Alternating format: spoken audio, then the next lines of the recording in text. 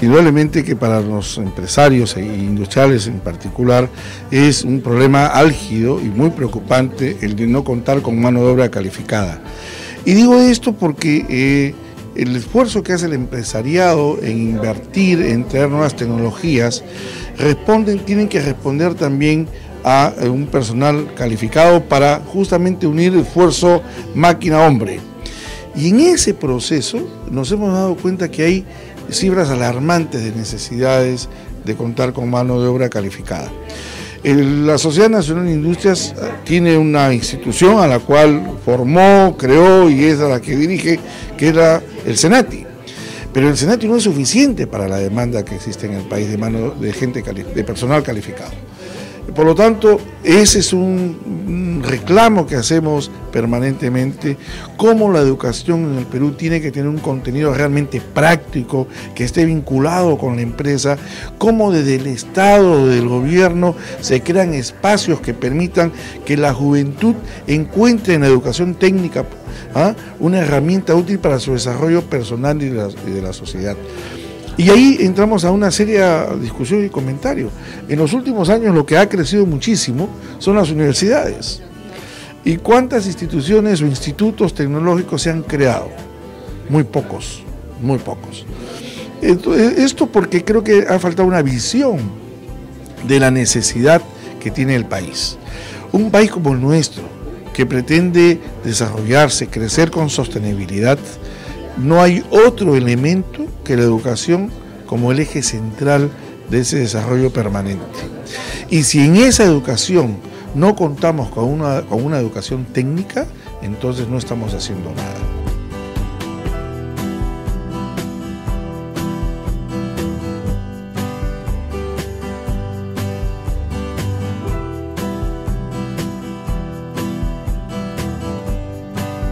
Hay una demanda cada vez más creciente, pero no solamente de la necesidad que la empresa tiene hoy día, sino necesitamos también calificar a los que la empresa va a necesitar mañana.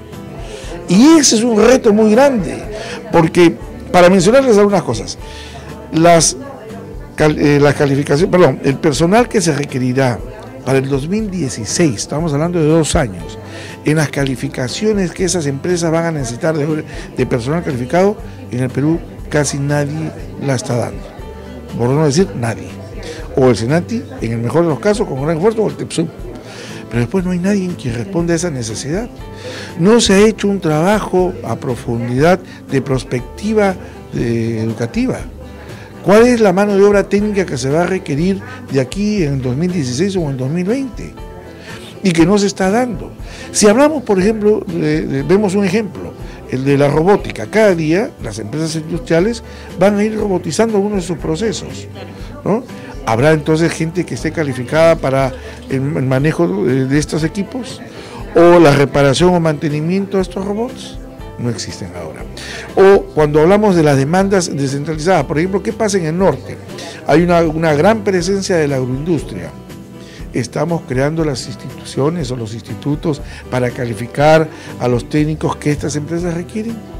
O cuando hablamos en el sur del país del sector minero, ¿cuánta mano de obra calificada está demandando el sector minero en sus diferentes instancias, extractivas, de traslado de materiales, etcétera?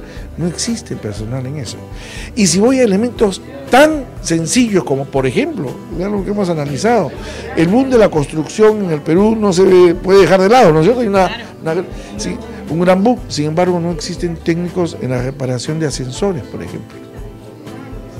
Una cosa tan elemental, podríamos decir ascensores, sí, en el Perú no se califican a técnicos en el manejo de ascensores o en la reparación de ascensores. Y a todos tenemos que reclamar eso. ¿A qué me refiero? Cuando un hijo nuestro dice, papá, quiero ser mecánico, no, hijo, ¿cómo vas a ser mecánico? No, hombre, tú no puedes ser mecánico, tú tendrás que ser ingeniero. Entonces estamos menospreciando la carrera, no le estamos dando el valor social que debería tener. Y no hay mejor recompensa que un técnico es realmente un hombre reconocido porque es un hombre que es profesional en su especialidad y es una persona que puede responder ahora a otro tipo de inquietudes de crecimiento en el país. Pero también nos hemos dado cuenta con lo siguiente, que es tal vez algo que hay que comentar o anunciar: hay escasez de soldadores. Estamos haciendo un gran esfuerzo en el Senati cada vez para tener más soldadores, calificar más a futuros soldadores. Y entonces, ¿cuál es el nivel de sueldos? Ahí estamos hablando de arriba de $1.000, $2.000 mensuales. Que cuánto profesional egresado de universidad quisiera tener ese sueldo, porque tiene que ir hermanada de la demanda. Entonces, y es salir de un centro educativo ya con un puesto de trabajo. Eso es lo ideal, y no lo que estamos fomentando ahora, creando una gran cantidad de profesionales que no tienen a dónde ir a laborar. Y de ahí, con todo el respeto que se merecen los señores taxistas, a cuánto ingeniero o abogado lo tenemos de taxista.